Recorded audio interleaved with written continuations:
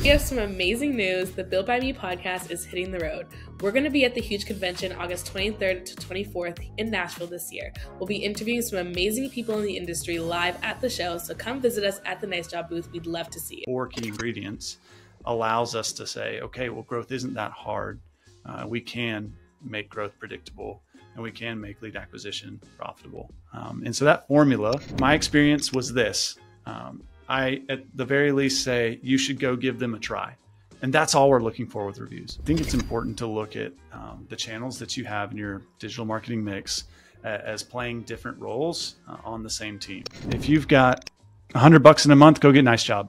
Shameless plug, but like that's the first thing is go get more reviews. In the beginning, every single person's content is terrible. I mean, it is just awful. And the more you do it, like you just perfect the craft, and perfecting the craft doesn't look the same as everybody else's, but you get better at it over time. So you got to start. Welcome back to the Built by Me podcast. Today we're chatting with Ross McDaniel, a growth marketer who's passionate about seeing human flourishing through business growth. His company, Fencepost, helps home service business providers generate more high-quality customers, so things like roofers, electricians, lawn care professionals, etc. These are the backbones to our local economies, so he helps those businesses get more high-quality leads and 5-star reviews. So it's only fitting that we chat to Ross all about marketing and SEO and how that can help you grow your business. So without further ado, let's get into the episode. Yeah, let's just get going. So today we want to talk about all things marketing, right? Marketing is not just becoming, but I guess it's already has become a crucial element for any service-based business. It's what can really take, I guess, a business from good to great. It's also, having an online presence now is no longer a nice to have. I believe it's becoming more and more necessary. So I want us to spend time, unpacking a little bit this topic around marketing and diving into the whole world behind it, but also talking about things like SEO and Google ads and Facebook ads. But I guess more so I want to talk about, how businesses these days can't really rely on just being fully booked up through referrals and that old traditional kind of style of marketing. So I think marketing is now playing a more pivotal role in sustaining the growth of businesses. So yeah, I'm glad we got Ross joining us today to kind of help us navigate these waters. Yeah, thank you for being on Built by Me, Ross. We're so happy to have you. You own a marketing agency that primarily focuses on, home service providers and businesses. So I'm sure you have a ton of value to add to this conversation. So thank you for being on. Tell us a little bit about yourself. Yeah, thanks for having me on. Being in the home service space, I feel like the black sheep sometimes, me and my crew, because we're not really one of us, right? But we are, because we are in it with the roofers, the HVAC companies, the plumbers, the electricians. We're in it with you guys, with all of us, each and every day. And Mo, I thought your point before, you just can't rely on word of mouth anymore. That's a critical part, but there's so much more to it. Yeah, absolutely. I want to start by doing a little bit of a story, I guess. So a little story time here. So Ross, here's something that here's something I experienced recently, and I found quite interesting, and I wanted to kind of get your thoughts on it. So I was looking to get a concrete pad actually poured in my backyard. So I was doing a little bit of backyard upgrade work, I guess you can call it. So I did the typical thing that I think most people do is, you'll reach out to a few buddies that are close to you and say, hey, anyone know anyone? Anyone got a concrete guy or a concrete person or business that they know? And, you'll get all these different referrals coming through. And, sometimes you might get the same referral, like the same person being referred, which I did in my scenario. So you can say each friend of mine kind of gave 2 or 3 references, right? And then I obviously reached out, did the classic thing of contacting and saying, hey, would love for you to kind of come out and give me a quote to see what something like this would cost. So after that kind of stage, I got all the quotes, narrowed it down to a few folks. And what I was trying to do throughout the whole process is I was trying to keep like a mental note of how I'm going through my decision-making process, if you will. So it came down to two businesses, looked at them. They both had really good quotes, very similar in price, very nice people, kind of came out, gave me their business card. So then I went, checked out their websites, started reading more of the online reviews, because even though like my friends referred them, I still wanted to get some more validation from others, right? And what I found so interesting was it came down to one of the businesses actually had a ton of content on social media.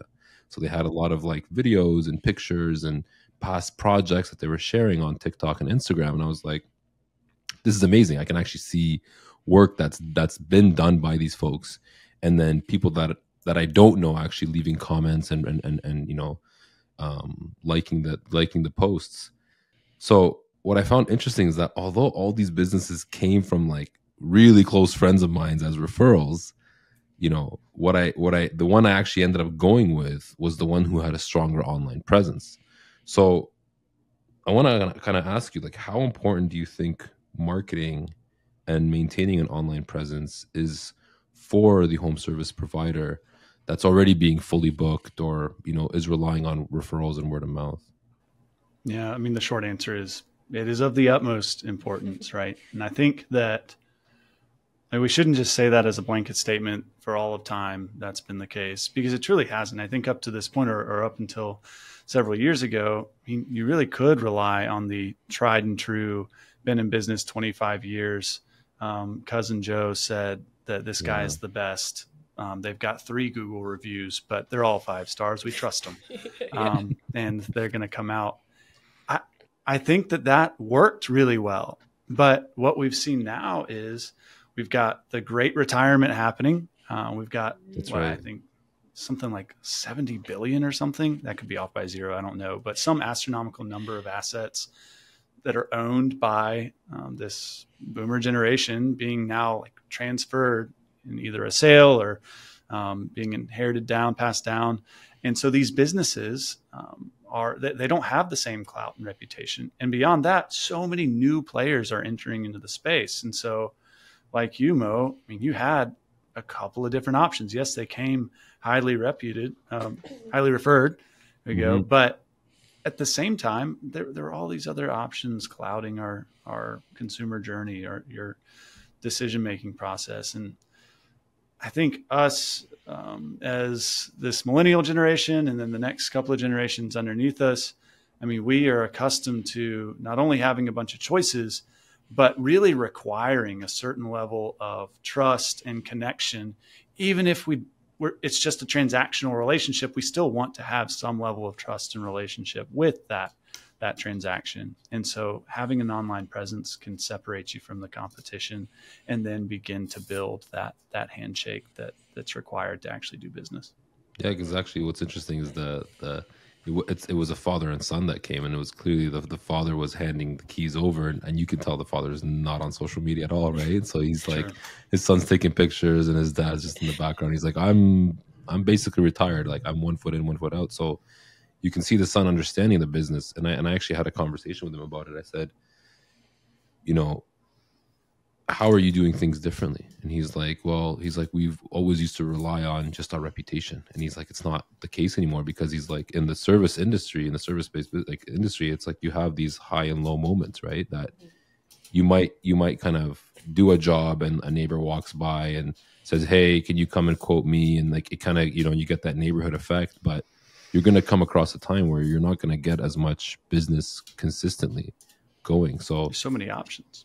Yeah, there's so many options out there. Exactly. And that was the hardest part of choosing a person. I was like, I can't believe how much competition there is out there for one job, really, right? So yeah, I think for many of us, when we need a service done, we just go to Google, right? We go to Google, we look at the first 5 that we see, and we call them all and just compare pricing after that, right? So you look at the reviews, which is why local SEO, and for those listening who don't know what SEO is, search engine optimization, it's basically how your keywords on your website and your online presence that help you show up on search engines. So it helps you with your visibility and you're listed higher up.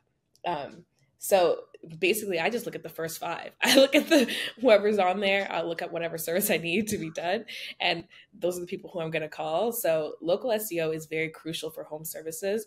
So what are some specific actions that you think businesses can take to improve their SEO?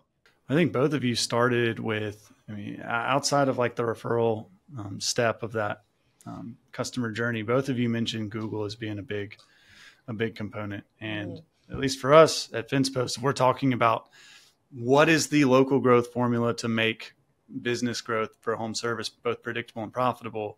Well, the very first ingredient is visibility, and we have to show up where our customers are and when they are searching for us. And that just means Google, right? I think the very first thing that you can do when trying to make yourself more visible, when trying to make your business show up on Google, is just go claim your Google business listing. I mean, I'm shocked at how massive some of the companies that come across our plate are that just they've never even looked to do this.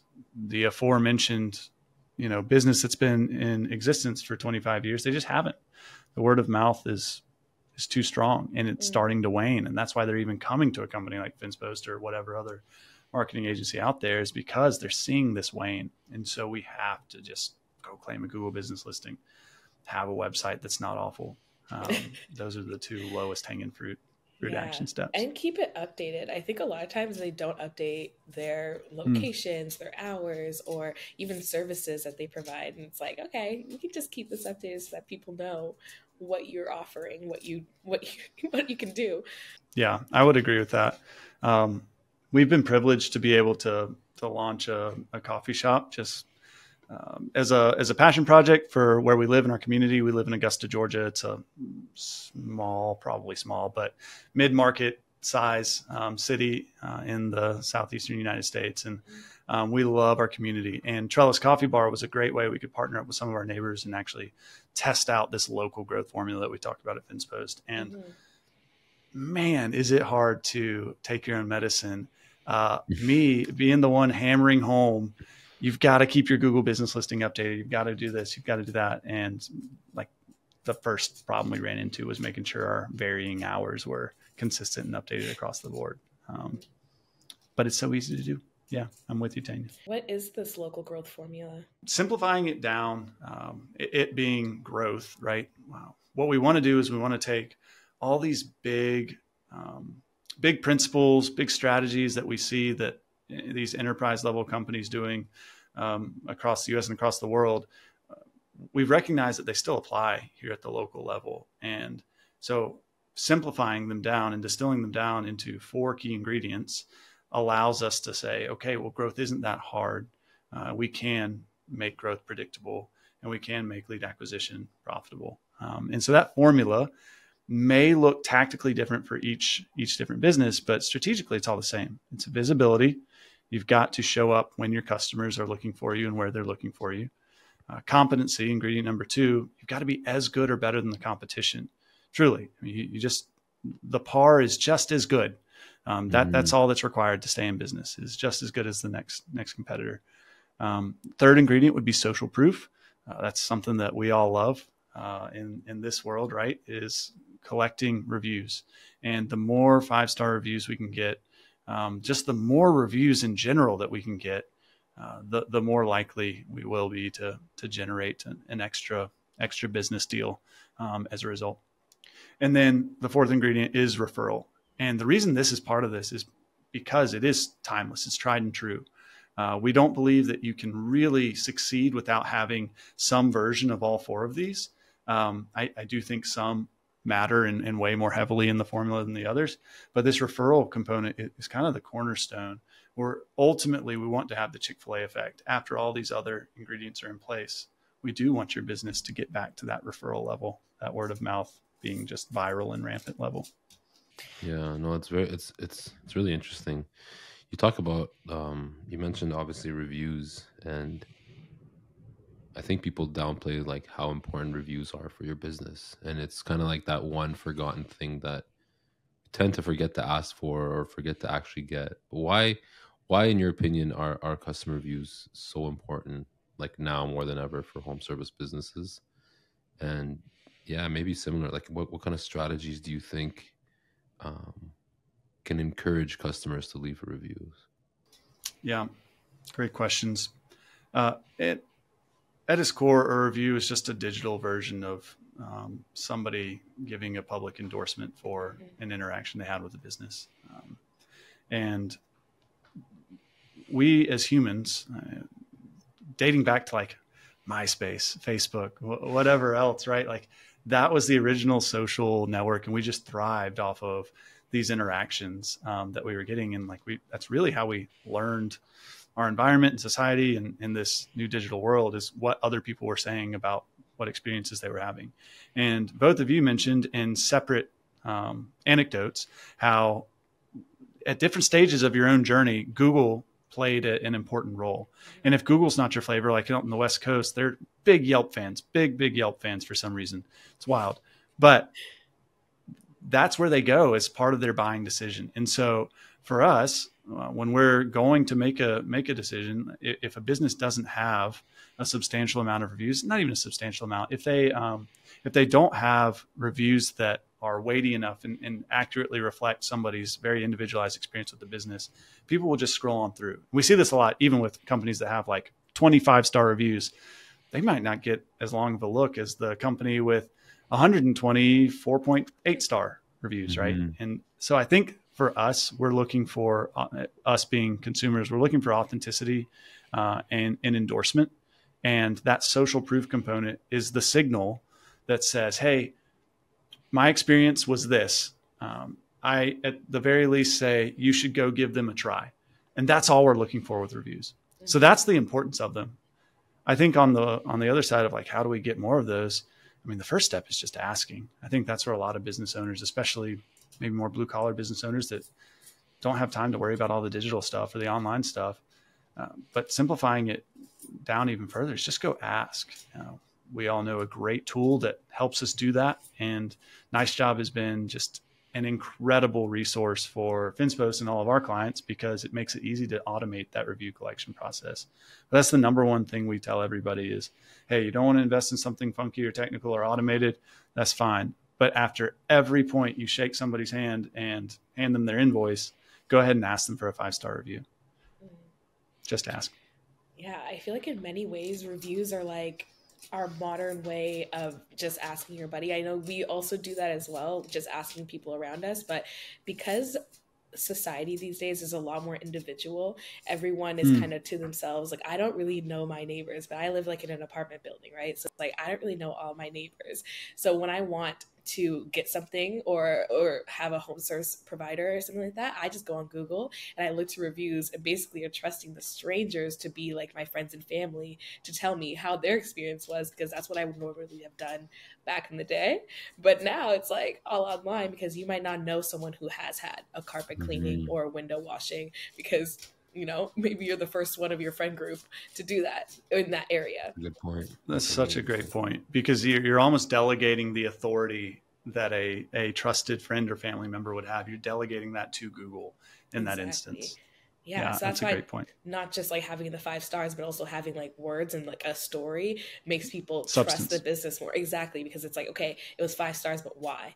Or it was 3 stars, but why? And then when they explain, you can kind of it's like you were there with them, and you're like, okay, I understand why you left that review. Especially if the person like referring didn't actually like get the job done on their place. You know what I mean? Like, so like that's going back to my example. None of my friends actually had concrete work. They're like, I know this person or that person, but I didn't actually fit. So that maybe that's what also drove me to like, let me see what the reviews look like online, right? To see if this is actually like a legit business. But yeah, it's I'm with you.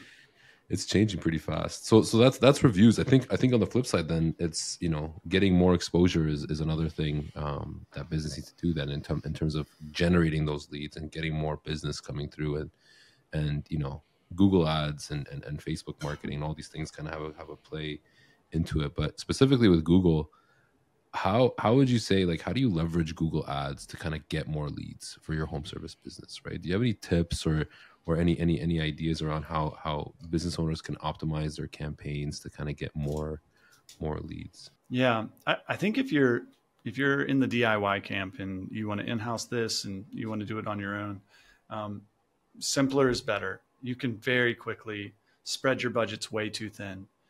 Whether it's Google ads, Facebook ads, something else, pick a channel and validate it first. And then within that channel, pick a strategy and validate it first, and then move on to the next one. We have the local growth formula. It is slightly different for each and every one of our clients, but at the end of the day, our playbooks, specifically on Google ads, which is our bread and butter, I mean, they're largely similar.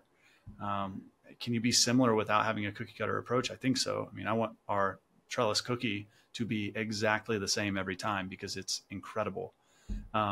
It's similar with this. And so our typical playbook is we want to make sure that we have a core service as a primary ad group within a primary non-branded campaign. We want the primary conversion action to be a phone call over 60 seconds. And we want to make sure that we're tracking and recording those phone calls that come in. So at a base level, you need to have your core service in a pretty tightly targeted world, and optimizing for phone calls and recording those phone calls so you can evaluate effectiveness. There's way more to it, but at the end of the day, keep it narrow, keep it focused, make sure you're recording those calls. Yeah, that's so tangible. I think a lot of times, like business owners, they're intimidated to start getting on Google or Facebook ads because they're competing with these like big brands, or maybe franchisees that have like a bigger budget because their marketing is a little bit, they have a higher budget in general. So it's good that you said, pick a platform, stick to it, validate it. And then as that's working, then you can expand. And it's just, instead of putting, spreading yourself too thin, and you can put your eggs in one basket in a way and just kind of like play around there, and then you can go from there. Yeah, I would agree. Sometimes the temptation, I've been guilty of this too in my own ventures, but sometimes the temptation is like FOMO. Well, what if this could also work? And we want to learn fast. Well, if you want to learn fast, you got to have a lot of money. If you don't have a lot of money, you got to learn slow. And that's really, learning is a function of time and money. I think something else to think about is that when you're looking at Google, there's a whole suite of products. Typically, we don't recommend, like the Google Smart Ads or anything like that. But I think Google Guaranteed, Google Local Services ads for these home service businesses that maybe don't have a ton of budget and are not ultra technically savvy, it's a great way for them to enter into the space and just show up. Like a lot of times, for reference, these Google Guaranteed ads are the little square ads at the top of a Google search, just above the maps. They have the little green check mark on them. I mean, this is a great way to do some virtue signaling, get some authority in the space. Even if people don't click on it, you're still signaling those things. And it's also a good way to not blow all your money while still getting to play in the game. So what do you think makes, Facebook lead generation ads? And you said you also like tracking the calls and things like that. What do you think makes that effective for home service businesses? And how do you tailor these to attract the right kind of customer and not just wasting your money on just everyone who can see it? Yeah, I think it's important to look at the channels that you have in your digital marketing mix as playing different roles on the same team. What I mean by different roles is different tactics are going to have different impact at different stages of the funnel. I use different like 7 times there.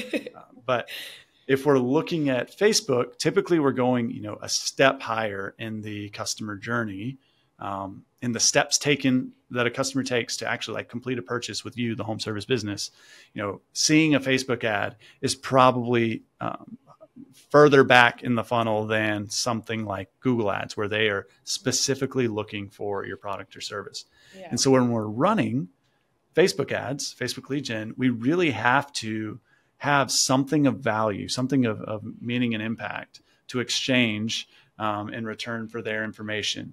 That could be a free quote or a free estimate. It could be actually like an explainer on why spray foam is the best thing in the world. And here's your cost calculator on how much it's actually going to be. You can get it right here, right now. Just give us your email. Some level of value exchange is necessary there because you're just courting at that point. You're just, it's the initial handshake. We're not actually digging into a relationship at this point. And then on the flip side, if we're maybe foregoing that and we are going for a more direct deal, we just have to know that any calls we get directly from an ad, it's probably going to be some tire kickers, and we need to pay less for those going for a volume play. Interesting.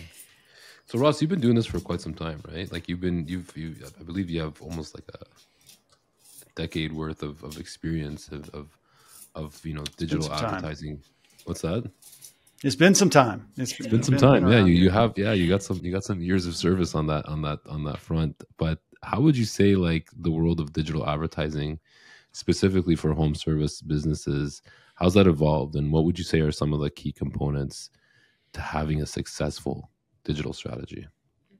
Yeah, I think it's caught up. I think the playing field is leveled. It has leveled significantly over the last 5 years, especially. We've seen a couple things happen. One, we've seen lots of interest from people outside of the home service space now come into the home service space, and then we've seen in tandem with this a lot of SaaS products and really just tech entering into the space as well. And so what's happened is you've got people familiar with these commonly known growth principles and commonly known digital tactics from other experiences, now bringing those into the home service space.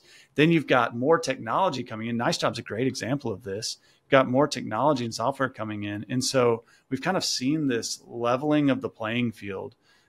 It doesn't matter if you're a home service, a restaurant, or a fintech company. I mean, the digital strategies that are in play on some of these home service businesses, especially some of these larger multi-location ones, would dwarf some of these other companies that you may be familiar with out in the ethos. And so I think that's the biggest takeaway for me is the playing field is now leveled. There shouldn't, I saw somebody on a pod the other day. It was a jobber pod actually. And they were talking about this notion that maybe home service or blue collar businesses kind of still get the secondhand treatment in the business realm. And I think that's increasingly becoming untrue if it ever was. And then the stigma behind that is almost gone or evaporated at this point. So that's my takeaway from where I've seen trends going. Honestly, that's so encouraging. I think that a lot of people who just wanting to start out and just being like, okay, how am I going to compete with everyone else who's already out there? But it's like the fact that the playing field is a lot more level. You're right about the stigma. I feel like nowadays more people are speaking about it. I think there's just more visible on social. A lot of them have also been going viral as well. So it's like, even if you are just, a one-man team, one-person team, or if you have like a bigger team, you're able to still go viral, get the same kind of business as someone else who may have been in the industry for 25, 30 years, and you're like, oh, I'm just starting out, but they're making content, they're posting, people are finding out about them, and it's just encouraging to see. Yeah, I mean, there's massive followings from these guys too. There's a guy I follow on Instagram, That Lawn Dude, I think, Rick Ross of all people, just like stumbled across him and had him fly out. Yeah, is that not bizarre? That is crazy. Wild. I mean, the playing field's level. It's level. Yeah, he actually built like content around like how he's like, here, I'm going to quote Rick Ross for it. Yeah, it's crazy. That's right. And That's like incredible. Everything is really content. And I think a lot of home service like services in general are actually really aesthetically pleasing. Like they're like satisfying to watch. So I think that it's because they're real ASMR. Yeah, but it's also like people like clean talk is like blowing up. People love seeing people like wipe something down. Like it just is oddly satisfying. And like with ASMR that was like on the rise, it's just kind of like a visual ASMR version of like it like it's just a satisfying part of our brain that we didn't know we needed. I think even some of the content, like I've noticed like some of the home service professionals that are actually like stopping at the job, taking a second to actually explain what's going on. Yeah. It really gives like, the customer that's sitting at home thinking about, I want to renovate or I want to do this or I want to change my roof, giving them the ability to actually understand that market a lot more. Yeah. So it's becoming a lot more clear for people that there's no longer this like, I don't know, you know what I mean? Like, because historically, I guess you could say in the home service space, the professional would show up and you just have to trust them. You're like, okay, I don't know what's going on here. But now like there's a lot of educational content out there. That some are really doing a great job with explaining like, here's the importance of this, or here's what you should be looking for when you're getting this and that, which also helps reassure that business is a business you can trust because they clearly know what they're talking about. They're not just, making up numbers and giving you a quote that you have no idea how to pick apart. You're like, I don't know if I'm getting ripped off. I don't know if this is a good quote. I don't know what's going on. Yeah. That's the authority piece. I mean, you've got to have authority in the space. And when we're talking about leveling the playing field, the people with authority are no longer the people that have been around for 25 years. Yes. Sure, they may have some still, a lot of brand equity, but anybody can go out and get authority if they do a great job and they showcase and they get people to talk about it. Mm-hmm. I think it's also like, I remember when I would get services done, or my mom would get services done, she would always be like walking around them asking questions, like just figuring out what's going on. And I think that that's what that kind of content mode that you mentioned does for customers, because it's like, okay, this is what I'm doing. And so it's not just other service providers who do that thing that can watch that and be like, oh, okay, that's how he fixed that. But it's also like the people watching it that might be getting it done to be like, oh, I was interested to know. I didn't know I needed to know how to fix the sink today, but now I know that. And I think knowledge sharing is great. I honestly think it's become part of the research process. If you're thinking of getting a job done, you're going to look at like, how are they doing it? What's going the average consumer these days, like is like, or the average customer these wants to know more about what they're purchasing before they're purchasing. Right. So even in the home service business, I think that plays a part, that, you know, showing why this roof is being changed and here's things to look for. Yeah. They're going to look for that in content before they even call a roofer. Right. So, yeah. And people used to gatekeep a lot, I think, because they were nervous about like business being stolen from them. But it actually gives you more business, because I just watched you do that whole thing, but I still don't know how to do it. I'm gonna call you to come do it for me, right? That's right. Because I want it done better than what. But it's good that I know. Like, I'm happy I know it. But or I may know how to do this, and because I know how to do this, I absolutely do not want to do it. Yeah, that part. Please come do it for me. Yeah. Yeah, absolutely. Exactly. Okay, so I want to ask you about Fencepost. But yeah, so with Fencepost, it, you know, currently generates, or has generated, you know, over 25,000 leads, over 3,000 5-star reviews last year alone. So I wanted to ask you specifically, like, what specific strategies do you use to ensure that these leads are high quality and they're not just, you know, it's quantity versus quality kind of thing? And this is where like the raw authenticity comes into play, because almost no % of the time are we coming out of the gate and immediately generating 10 out of 10 quality leads. It's just not the way it goes. It's an iterative process. It's iterative not only because every client is different, you know, that sort of deal, but also because demos are different, right? The metro area of Augusta is very different from the metro area of New York, which is different from Toronto, and so on and so forth. And then lastly, like, algorithms change, especially on the SEO side. I mean, everybody got crushed with an update back in November and then again in March, and some people benefited and some people didn't. And so all that's a long-winded way of giving the raw, honest answer of, it's an iterative process. Typically, it takes us a good 3 months. By month 3, we're aiming for a 3x return on every dollar you spend with Fencepost and on ads, with everything.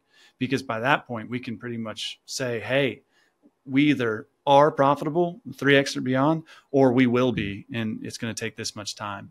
Before that, it's really tough to judge. And the way we get there is by recording our calls, is by having a feedback loop with any of the online, like Calendly is a great tool for us. So when we have Calendly synced up, we know exactly how many appointments were scheduled and how many of them actually showed up. And so we want to have those feedback loops in place so that by month 3, we can get there. Yeah, I love that. I think a lot of times, you know, people have this like instant, they think things are just quick, right? And the world of marketing is, you know, although it's a fast-paced moving world, there's still the optimization experience, like the optimization journey is a longer journey, and you have to be willing to kind of commit to that journey, because that's typically like, you know, the most people think that, oh, I spent like, you know, $1,000, I should be getting at least $1,000 worth of clients, right? But sometimes it's not an instant ROI on the first month or the first week or whatever it is, right? So marketing is a long-term game. Like that is one thing that, you know, people need to understand, that it's not going to change. That's the way it's always going to be. And I think you hit the nail on the head there, especially with, you know, companies like Google and Facebook that change their algorithms. They change them up, and they do it on purpose because they're trying to, you know, rank things differently. So I think that's another thing that to kind of keep in mind. And I do think that your service provider, whoever you have entrusted, delegated the authority, using that phrase again, to be the champion of your marketing strategy, they should be held accountable in the same way that an employee would be held accountable. That means you have to have the relationship with them enough to be able to do that. And so, if the company that you're working with doesn't allow for that relationship, you probably need to move on. But if you do have that relationship, they should be held accountable in the same way that an employee would. And that is twofold. There's two sides to that. On one side, that employee should be expected to be generating results and contributing to the overall black line of the profitability of the company. On the flip side, it means that we know that there are going to be some down months, some up months, but growth consistently over time should be up and to the right. And that's really what we're aiming for. And that's why we do, it's a soft guarantee, right? Of in 3 months, we want to have a 3x return or better. And if we don't, we have to have a great reason why and feel confident that we'll hit it, or we need to part ways. And it doesn't happen often, but when it does, we still get 5-star reviews from those clients because, we're sticking to our guns and our word there. Looking on the ad spend side, right? So you've managed millions of dollars in ad spend. And, what advice, I guess, would you give to a home service business when it comes to allocating their advertising budget efficiently? Because I think, especially if these businesses don't have like millions of dollars for money, they might be like, hey, I got $3,000 I can spend on marketing.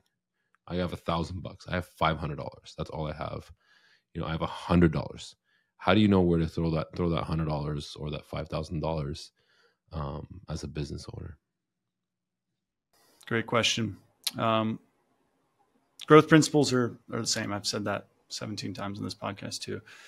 But if we're looking at growth, first, and growth as it pertains to a channel, and ad spend and marketing dollars specifically, first thing we have to do is we have to prove that whatever allocation of whatever dollar we spend on this specific channel, that it can actually accomplish the conversion, the sale, the scheduled estimate, whatever.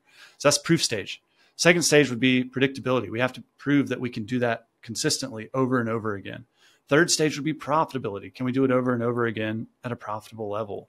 And then where everybody thinks they should be today is the scale stage, right? Like the to the moon stage. But you can't skip any of those steps. You can get there faster, but you can't skip any of them.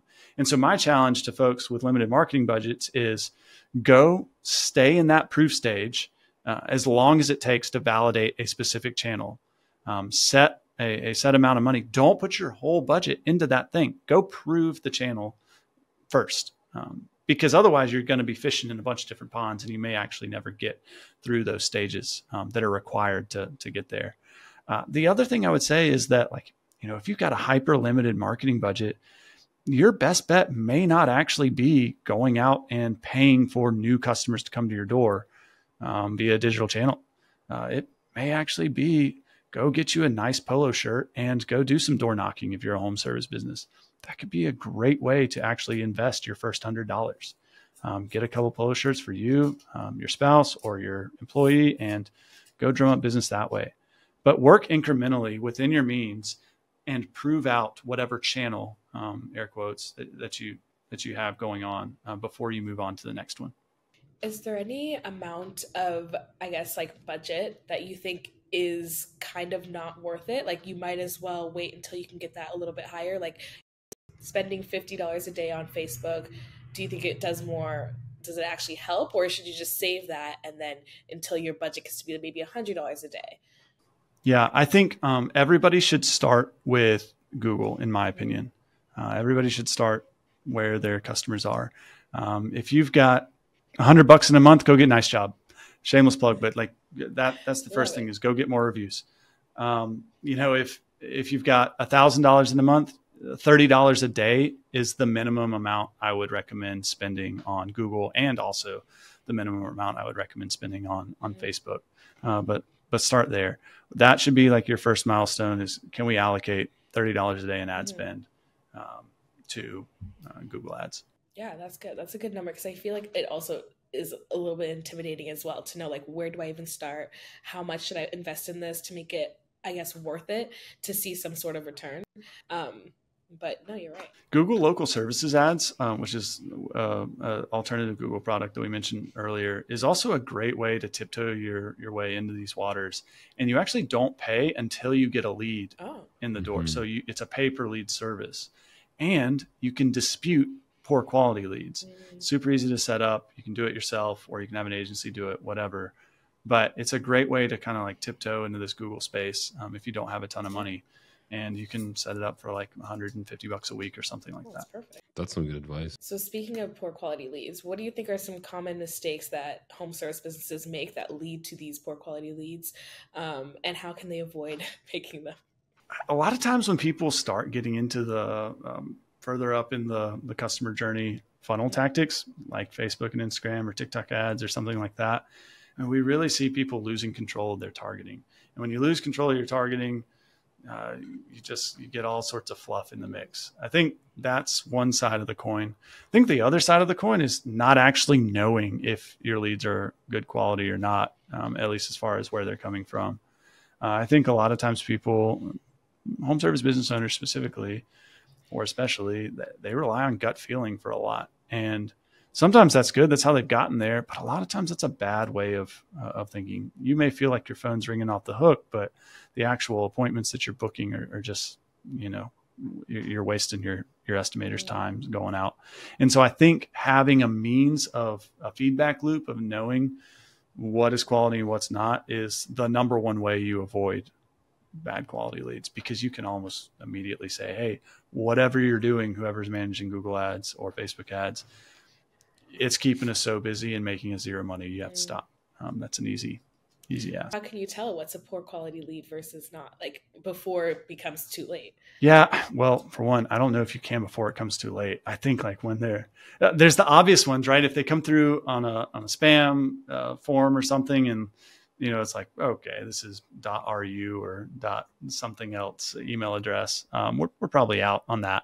That's a good indicator. The other one is if, they call you, you don't get the phone call, and then you call them back and it's like some disconnected number. It's another great indicator. But a lot of times people aren't finding out. And most of the time a poor quality lead is really just somebody being a tire kicker. They actually may be a good quality lead, just not today and maybe not this year. That's the number one source of the poor quality.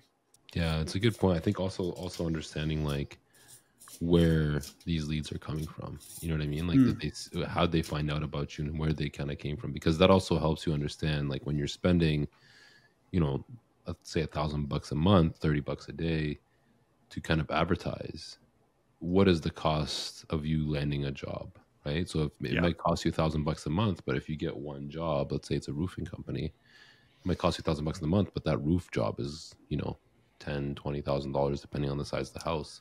That's huge ROI, right? So it's just understanding like what is the return on your investment? What kind of return on investment are you actually looking for? That kind of help you kind of balance those. I want to ask you though, going back to content a little bit, what types of content should home service businesses focus on creating to attract and engage like potential customers? You know what I mean? Like how do you know, like, what do you go out and start doing TikTok videos? Do you know what I mean? Do you just focus on like building out a portfolio? Like, yeah. Content is tough. I think every single person that there's probably a select few people actually that are just awesome. They just have content ideas all the time. I don't know how many of those people are home service business owners, but regardless, if you are a home service business owner, go out and demonstrate the process. Go out and just record what you do on a daily basis. It's shocking how entertaining that is to the layperson, the person that doesn't do this every day. It's like, oh, this is what real people are doing, and this is the before and this is the after. That type of content is engaging, and people don't need it right then and there. Like, I don't need a new roof right now, but you know what? When I do need a new roof, that person that I saw that recorded this incredible drone footage shot of, Roofer Joe and Roofer Bob on the roof doing whatever, like that's awesome. And we're going to give him a call because he has a drone.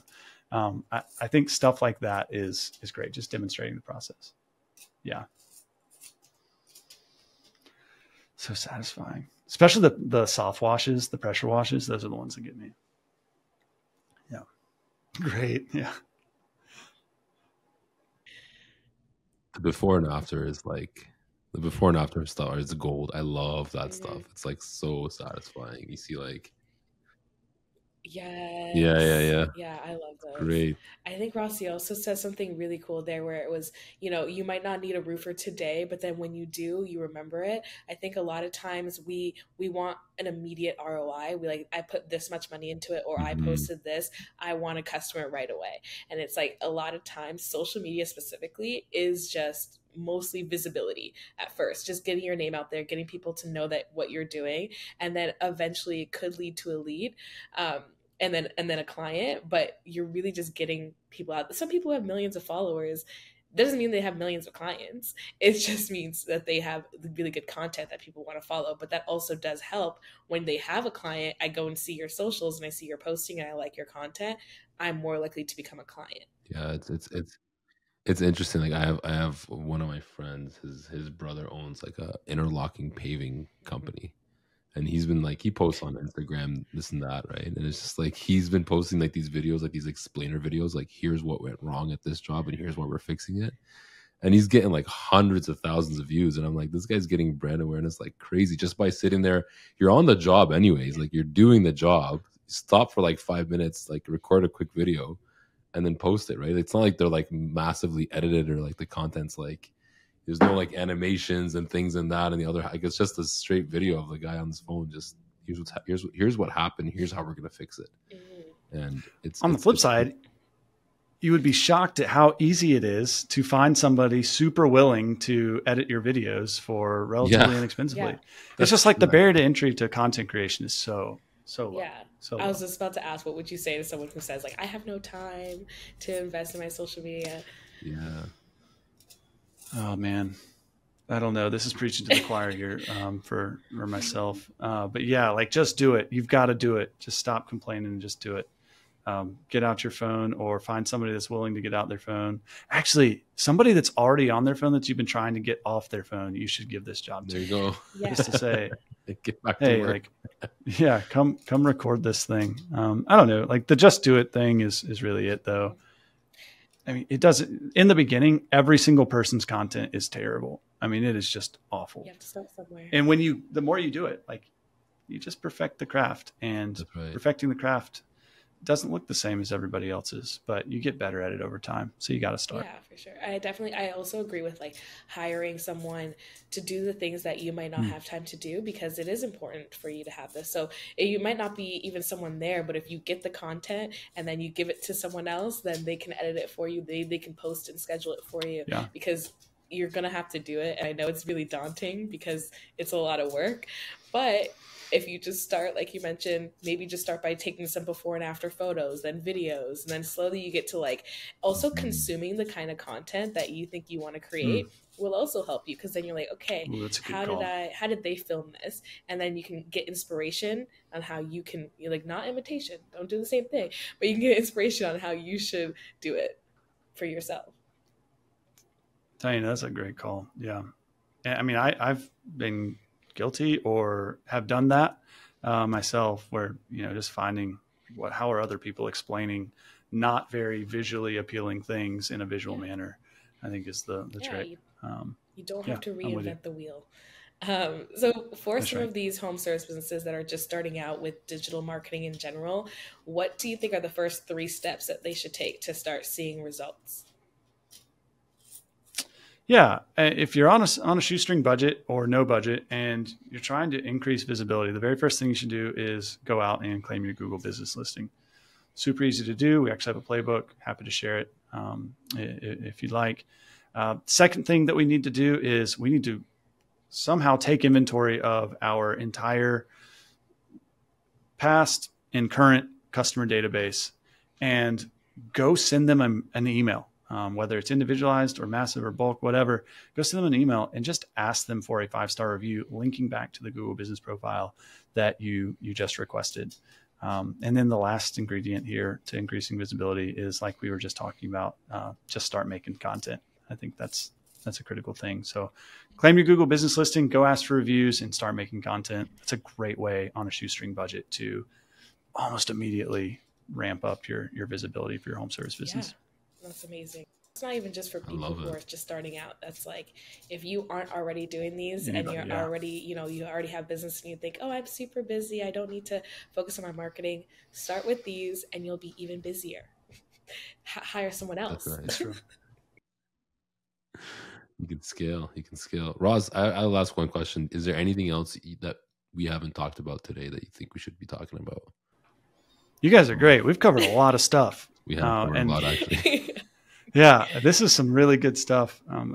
I am so thankful for nice job. I mean, the impact it's had on my business specifically, and then as a result, all of our clients' businesses. It's integral to what we do, and I think it's at the heart of what Fencepost is all about, and that is truly trying to break down some of these walls that have actually been created by digital tools. And we want our home service businesses that are the backbones and lifebloods of our local communities to thrive so that our local communities can thrive. And that's our mission. And we're hopeful that we can see that come to fruition. That's amazing. I love it. Where can people find you, Ross? Yeah, go check us out on Instagram at instagram.com/fencepost.co. And then also at fencepost.co, you can get a free assessment. That's fencepost.co. And fill out the form, get a video assessment from yours truly or somebody on my team, and we'll take a look at low-hanging fruit options. Yes, go look at the content that Ross doesn't like to create. Please do that. Good heavens. Love it. Thank you so much for joining us, Ross. This conversation was so tangible. A lot of tangible tips in here. So great to have you on. Is there anything else you want to say? Thanks for having me. This has been wonderful. Perfect. Thank you. Awesome. Thanks, Ross. Yeah, this is fantastic. And that wraps up today's episode. Thank you so much for listening. As always, don't forget to like, comment, and subscribe to our channel and follow us on social media at Built by Me Podcast. If you're listening on Apple Podcasts or Spotify and you're feeling extra generous, please leave us a 5-star rating. Until next time, keep building.